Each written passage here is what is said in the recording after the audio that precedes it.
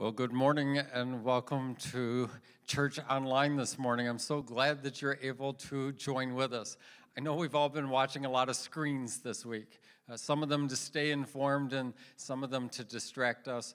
Today, I hope you're watching a screen with the idea that we're coming together, we're connecting, and we're allowing courage to be poured into us. We're here to encourage you today. And I know we miss meeting together. I know you're missing your donuts this morning. I have no idea how much money we're saving on donuts right now, but it's a little bit. But we're looking forward to the day we can all be back together. Until then, we're meeting like this. And so I'd like to turn our attention to the Gospel of Luke in chapter 8.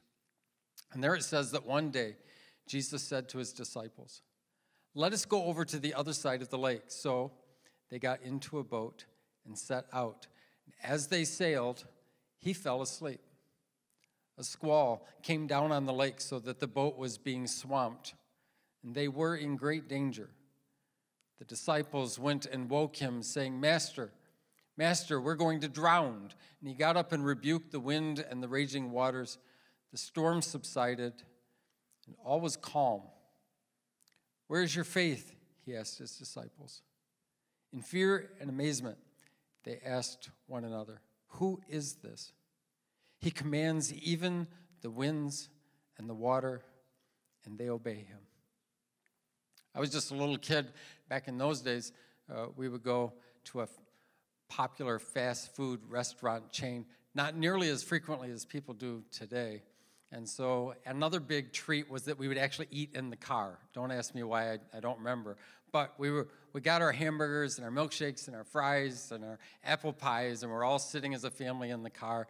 And then when it came time to unload some of the stuff, because I was the oldest of the kids, it was my job to take it to the trash receptacle. And so I'm walking across the parking lot, and that's when there was a bolt of lightning and a clap of thunder that was so close, it sounded like it was right behind me. Everything that I was carrying just became a fear offering in the sky. Just debris scattered all over the place. And I literally went up into the air, and my feet did a little jig without ever touching the ground.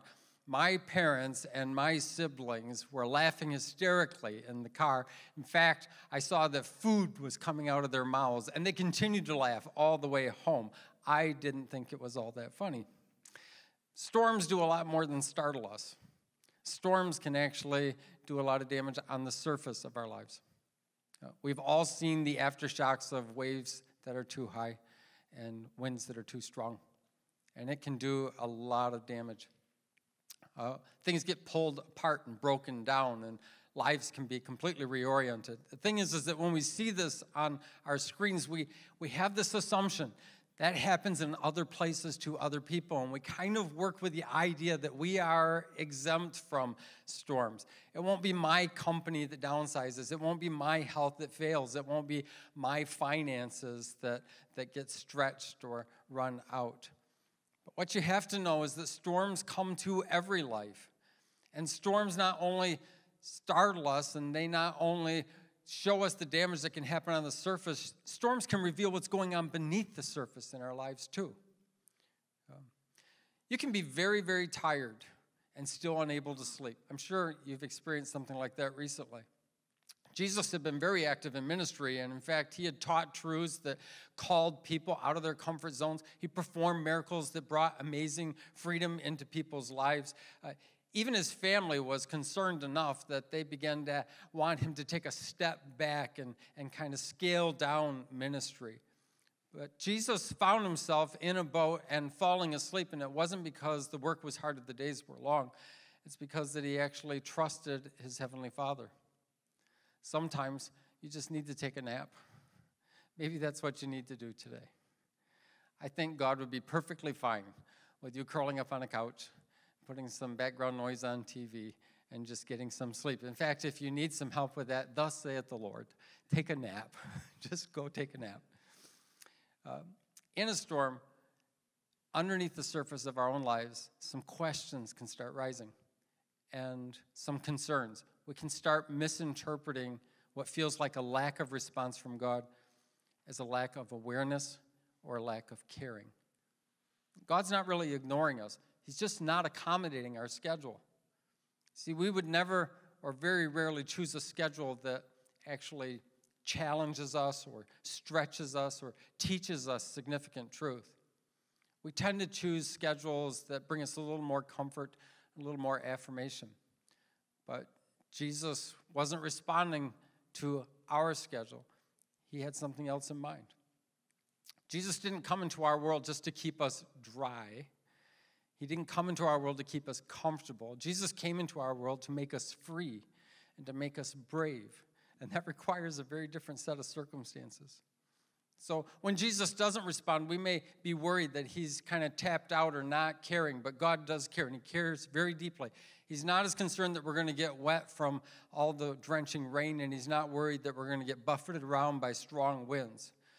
And that's because God knows what's going to happen. He's not anxious. We are going to go through to the other side of the lake.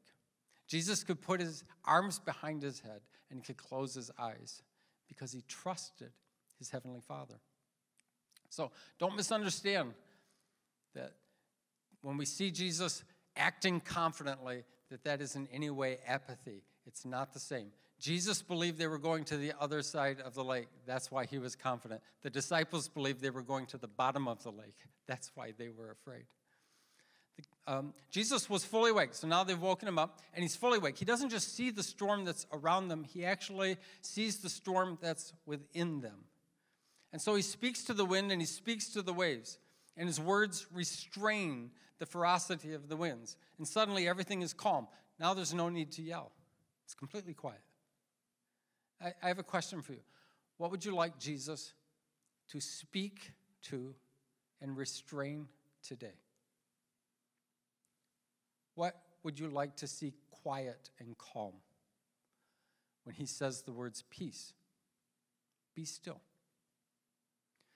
Jesus wasn't annoyed that his disciples woke him up, but he was surprised that they thought this was the end for them. And so Jesus begins to speak into their lives. What we need to remember is that storms are actually temporary. This insight actually helps us a lot. It helps us to dare to hope that something will be different. It helps us to dare to see an outcome that's different than the one we're imagining. The storm we're in will not last forever. You are going to go through to the other side. So Jesus looked at his disciples. They're still drenching wet. They're soaked. Their hearts are beating wildly. They're probably breathing deeply. And they just watched the winds and the waves respond to a very simple command of Jesus. And then Jesus asks a question that the storm revealed. Where is your faith? What is your faith in? What I can tell you is if our faith is in ourselves, we're going to feel overwhelmed. And if our faith is in others, we're likely to feel disappointed. And if our faith is in our own resources, they could run out. But if your faith is in Jesus, you'll have peace on the inside, not just on the outside. One of the things that's really encouraging about this story is that God answers imperfect prayers. I wouldn't say that the disciples' approach to Jesus in any way represented a mature spiritual approach. They were reacting out of fear.